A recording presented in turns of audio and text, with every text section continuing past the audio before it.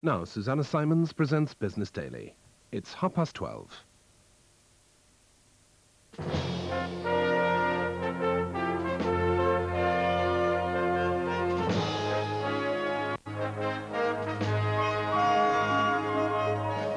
Thames, TVAM, TVAS and TSW lose their franchises. Carlton takes over in London, Sunrise gets the early morning. Meridian beats TVS despite bidding lower, and West Country beats TSW.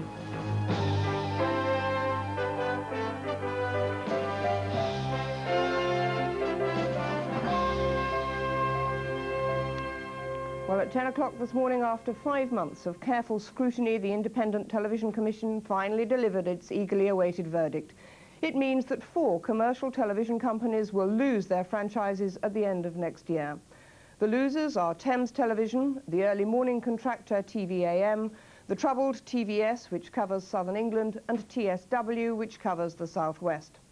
Under the new system introduced by the Broadcasting Act, incumbents and challengers had to submit their programme intentions and a detailed business plan for the 10 years from 1993 to the ITC. Applicants had to clear a programme quality threshold and say how much cash they were willing to pay annually for their licence. Well, we'll be hearing from 3 of the biggest winners and gauging the stock market's reaction in a moment. But we start with the ITC's announcement, which was faxed to the winners and losers just over 2 hours ago.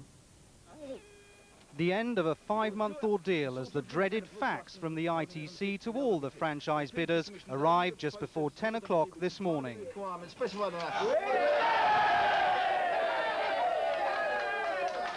In this case, at London Weekend Television, enormous relief at the success of a bid pitched cheekily well below that of an only rival which failed to pass the quality threshold.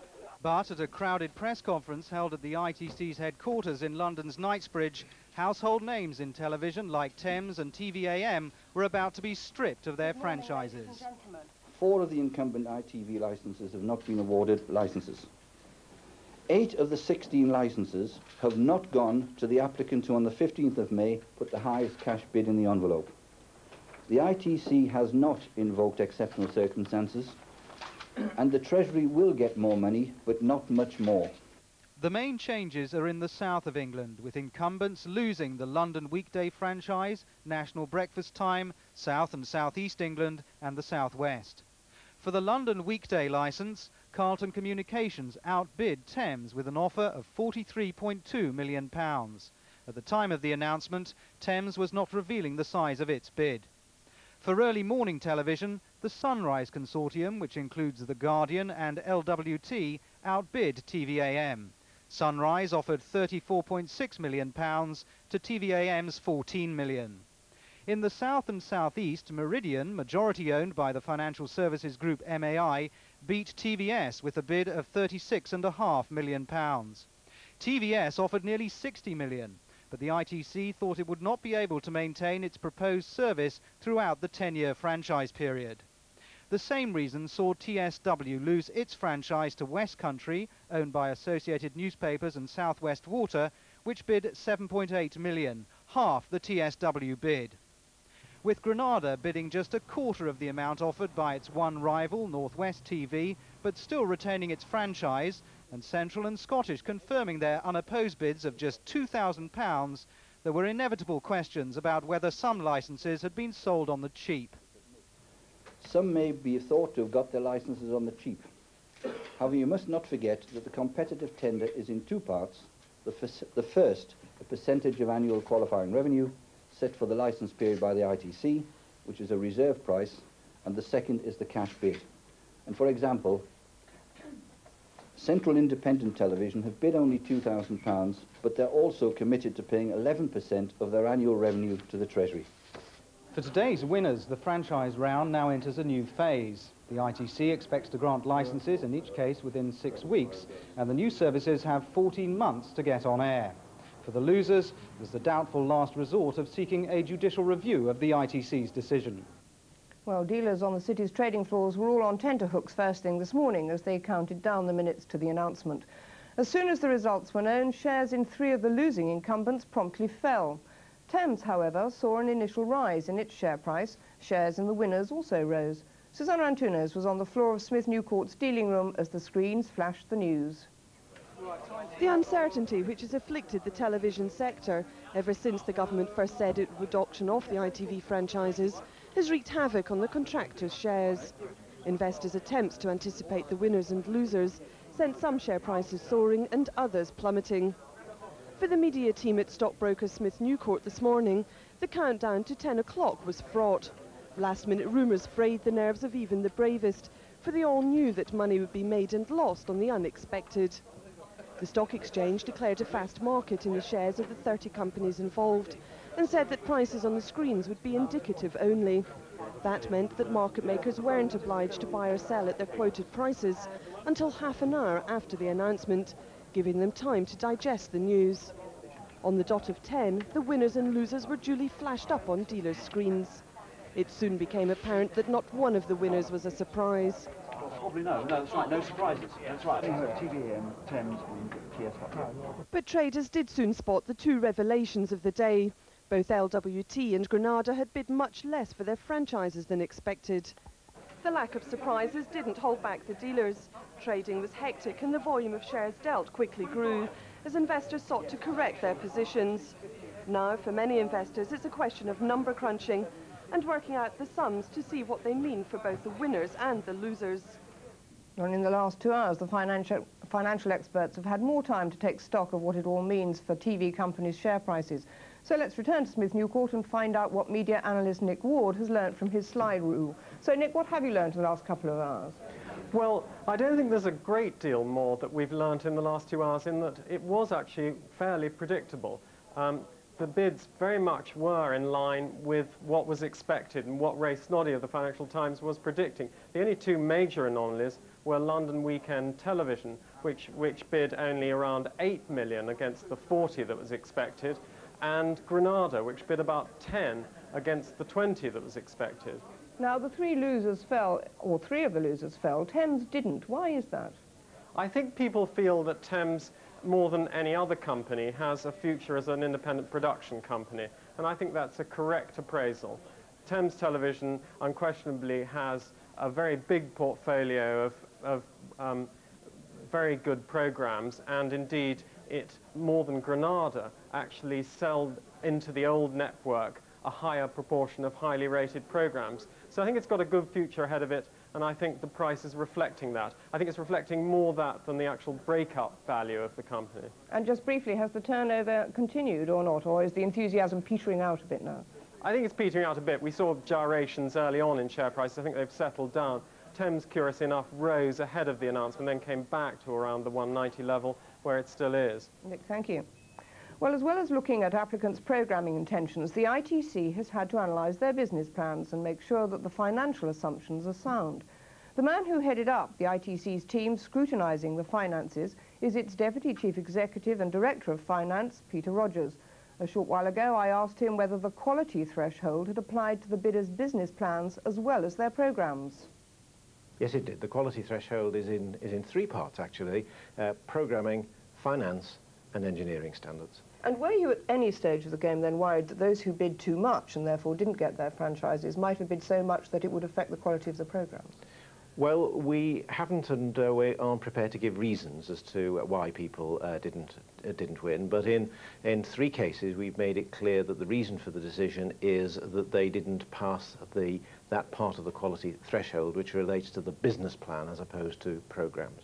Now, presumably all the business plans are based on the assumption that advertising revenue will grow at a certain rate. What happens if we recover from the recession slower than everybody is thinking, and that doesn't happen and the revenue doesn't come in?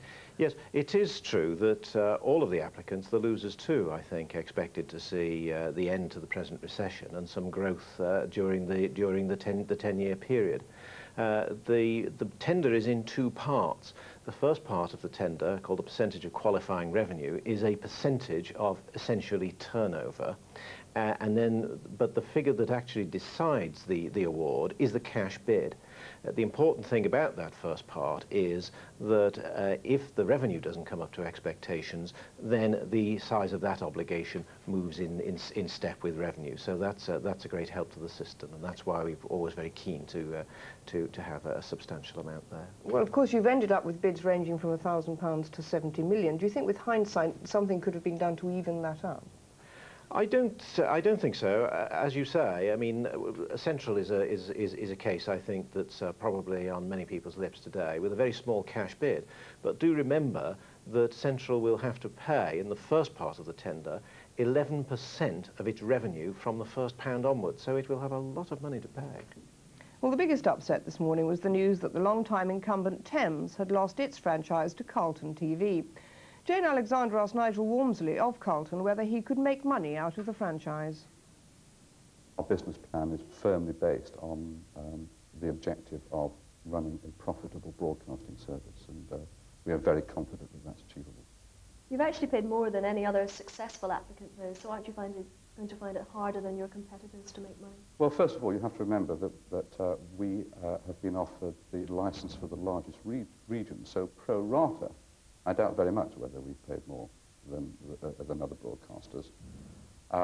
Secondly, the structure of our business, which is that of a publisher broadcaster, that is to say commissioning programs from independents rather than making them ourselves, has enabled us to design a business which has a leaner overhead. We are not in any way skimping on financial resources for programs. Our program plans will be fully funded on a very significant scale. But we intend to be efficient in terms of limiting the overhead cost, because at the end of the day, that overhead cost is not productive. It's not what the viewers see on the screen. And that must therefore be our priority. How long do you think it will be before this makes a contribution to Carlton's profits? Our business plan is based on our broadcasting service being profitable in the first year of operation in 1993. Your success is obviously going to mean the loss of jobs at Thames Television. How many people is Carlton actually going to employ? Overall, we'll be employing between about 350 and 400 people, because, as I've said, the majority of the program making will be commissioned from independent production companies. I would very much hope that they would see an expansion in the numbers employed in the independent sector. But we ourselves will be employing fewer people than are currently employed at Thames Television. Another celebrator this morning was MAI, the majority shareholder of the Meridian Consortium, which has wrested the South and South East franchise from TVS. MAI has 61% of Meridian, with minority shares held by Central and Select TV. Joanne Hart asked MAI Managing Director Lord Hollick why he thought Meridian had won, given that it bid nearly £20 million less for the franchise than TVS. The ITC have made it very clear that there are two elements to the franchise process. One is quality of programs, and the other is quality of business plan, quality of money, quality of management, if you like. And I think they've made it very clear that you had to pass on both tests. And I think there's always been some doubt from independent observers about a very high bid being able to sustain programming across the 10-year period. So I think that was the issue. When do you actually expect to reap profits from this bid? The business should be profitable from the very early months, and we would expect that MAI's first full year, that's the year to June 1994, will show a profit from this activity. Can you give me any guidance as to how much? We've just had to make a 10-year forecast to the ITC of revenues. I'm certainly not going to be drawn into a forecast of profits for 3 years hence. Do you not think, though, that the whole bidding situation has been rather farcical? I think we'll have to wait and see how the programmes and the companies work out over the next 5 and 10 years. Certainly, the ITC and the legislation did give the ITC some leeway, did give them some discretion, so that they were able to choose companies which combine programming quality with quality of business plan. I think if possibly I'd been doing it, auctioning off such a valuable asset, I think I'd have put a reserve price on it. You say that you can't give any specific guidance as to how much profits you may make from winning this bid, but would you say that it'll be a substantial percentage of the profits that you currently make? I think we see broadcasting as a major new profit area for us. We've obviously have our own high expectations of rates of return for the investment we've made, and we're sure that we can achieve those. And one of the heavyweights of the existing television landscape is London Weekend Television, which has held the London licence for the past 23 years. This morning's news that LWT has retained the franchise with a bid of £7.8 million sent celebrations starting throughout the building. Well, with me I have the chairman of LWT, Christopher Bland. So, Mr. Bland, first of all, you bid quite low. Do you think at any stage in the game you were taking a risk? Yes, the whole process was immensely risky, but we took no greater risk bidding what we bid than if we'd bid at the upper limit of our own calculations, which was round about the 28 to 32 million mark. In the event, of course, you passed on the quality threshold, and there again, it's such a nebulous quality that there must have been doubts, mustn't there? Well, plainly there are doubts. It was an uncertain process, and that's why, in the end, it was such an odd way of selecting winners and losers. But we took the view, on the one hand, that we had a very high-quality programme offering ourselves, and we took the view, in the end rightly, that our opponents were, relatively speaking, weak and were unlikely to pass the quality threshold. But we also thought that if they did, we had a strong chance of getting exceptional quality. And we felt that a bid at the level we put in gave the ITC the best incentive, if it was necessary, to give us exceptional circumstances. In the end, that turned out not to be necessary. But it was a relatively low bid. Does that mean you have concerns about the rate of recovery in terms of advertising revenue? No, we could have bid more, but we decided that the best way of winning was to bid at the level we did, and also of ensuring that this company continued to have a really strong and prosperous future. If we'd bid at our outer limit, we would have been stretched for the next 10 years. We've just gone through a massive program of reorganization and redundancy. We have half the workforce that we had 4 years ago, and we're now able to look to the future with confidence and plan ahead. Now, you're also involved in the Sunrise Consortium, which, of course, has got the early morning franchise. Bruce Gingell has already said that you've bid too much and you'll go bust by 1994 and won't be able to make the right quality programmes. Do you think he's right? Obviously, I don't. We'll see about that. But we have a group of pretty hard-headed shareholders involved who know a lot about television, ourselves, Guardian, the Manchester Evening News Group, Scottish Television and Disney. And we all looked at the numbers and agreed that this was a sensible amount to bid. You have to remember two things, that unlike TVAM, we will be producing the programme out of an existing set of studios, which we're sitting in now, or in the building now. And secondly, we don't have to be, or expect to be, as profitable as TVAM was. Mr. Brown, thank you. Well, that's all for part one. Coming up after the break, the government's finances slide further into the red as the September public sector borrowing requirement balloons to nearly £3 billion. And motor insurance premiums undergo their biggest shake-up for years. That's in a couple of minutes. Stay with us and we'll see you then. And don't move.